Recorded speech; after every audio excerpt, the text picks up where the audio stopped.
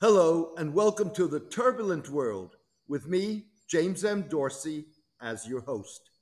Gaza's desperately needed but increasingly elusive ceasefire, if achieved, is likely to be fragile, threatened by multiple ticking time bombs that could explode at any given moment, unless it is embedded in a political process that culminates with the creation of an independent Palestinian state.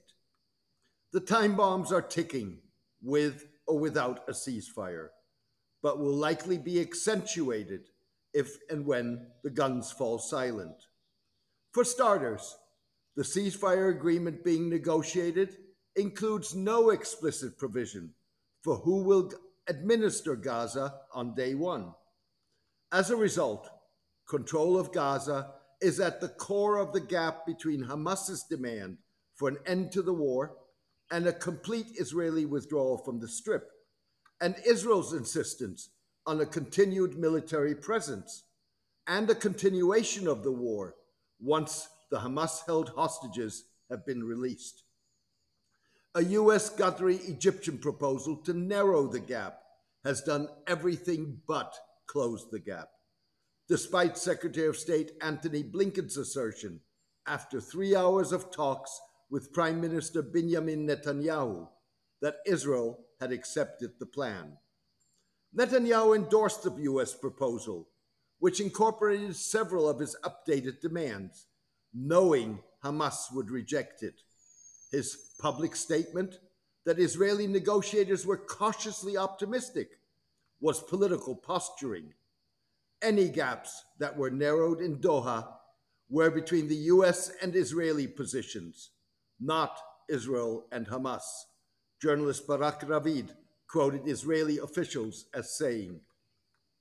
Meanwhile, Mr. Netanyahu has ruled out a return of Hamas or the international community's preferred candidate, President Mahmoud Abbas's West Bank based Palestine Authority.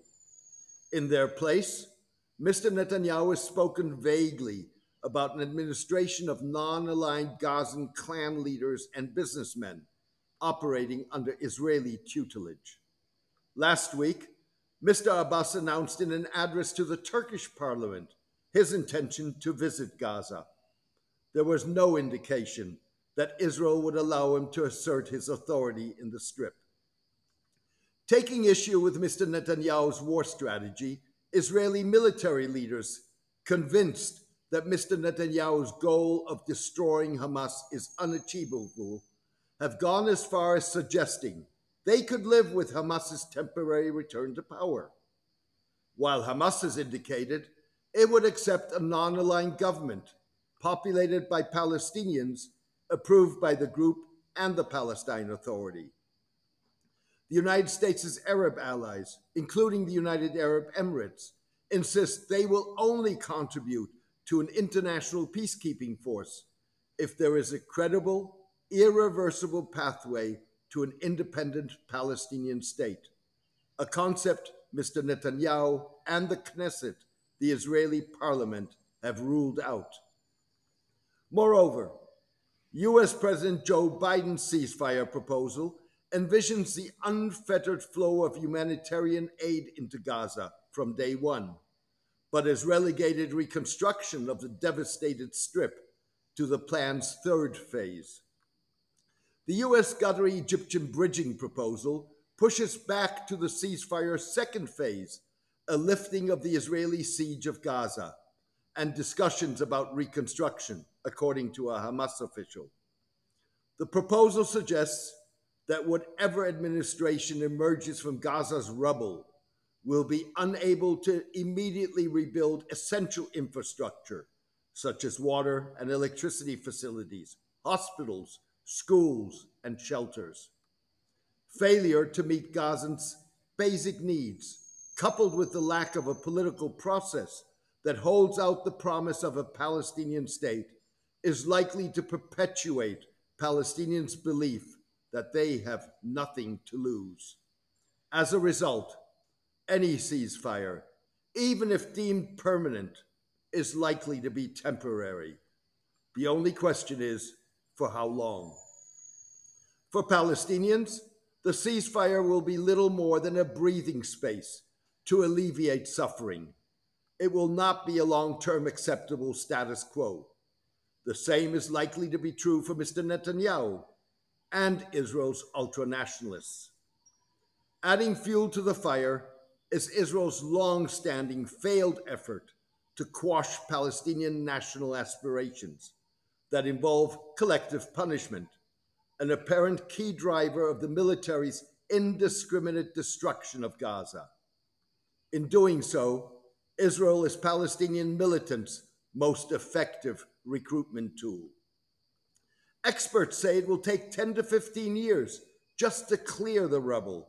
Forget reconstruction.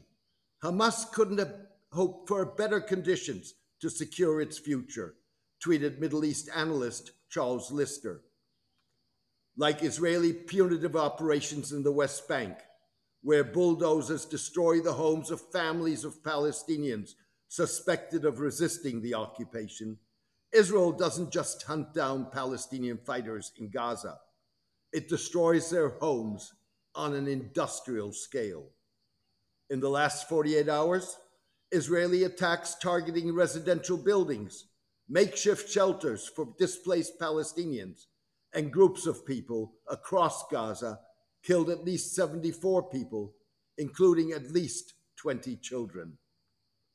Yusuf, a Hamas supporter and wannabe fighter in what remains of al-Shujaiya, east of Gaza City, once home to 100,000 people, recently recalled watching an Israeli drone track 5 members of the Al-Qassam Brigades, Hamas's military wing, as they gathered in front of a restaurant. Within seconds, 3 missiles hit the group, killing the 5 fighters. Yusuf said the fighters' homes were subsequently believed to have been targeted and destroyed. The policy of destroying family homes is likely one explanation for the continuous Israeli bombing of residential buildings, causing high civilian casualties. Whenever I got a chance to meet up with them or spend time with them when they weren't out fighting, I knew what I wanted to do next. I want to fight like them, Yusuf, who buried the fighters after the attack, told Mondo Weiss, suggesting Israel's policy of collective punishment was backfiring. It's impossible to assess how representative Yusuf's aspirations are.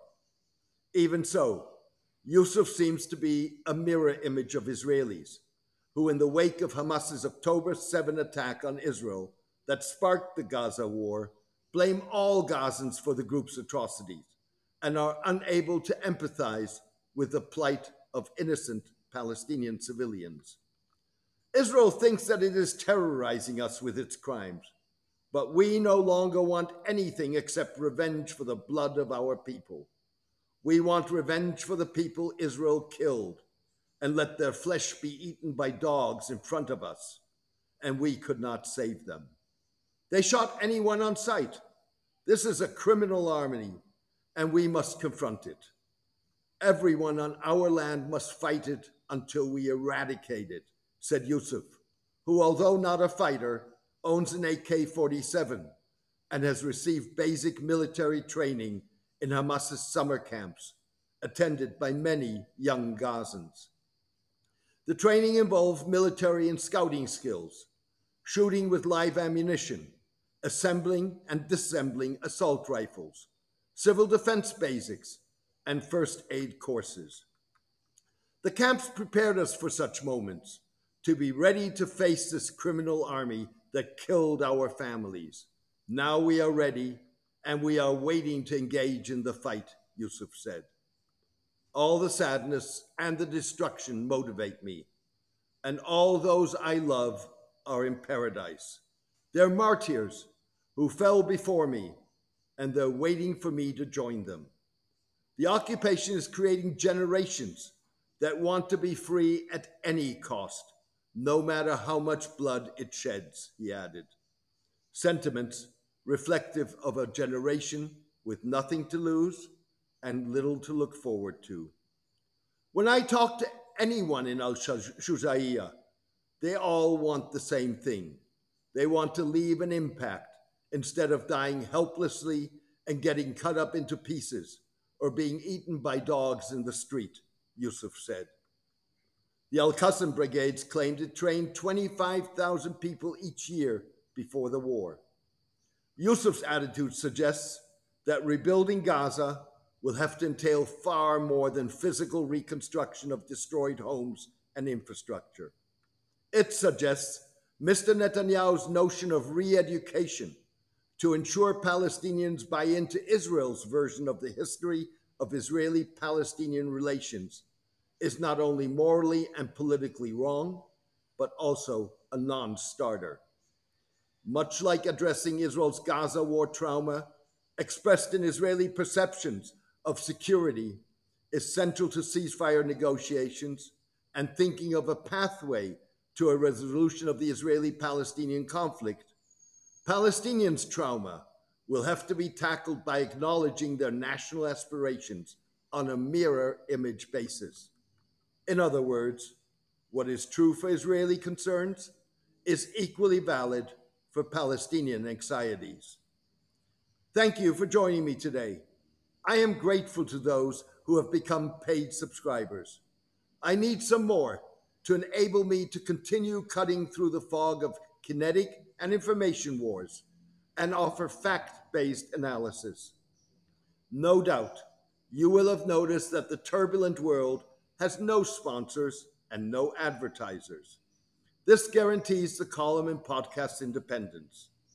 Instead, the turbulent world depends on the support of its readers and listeners to cover the cost of producing the column and podcast. You can contribute by clicking on Substack on the subscription button at jamesmdorsey.substack.com and choosing one of the subscription options. Thank you. Take care and best wishes.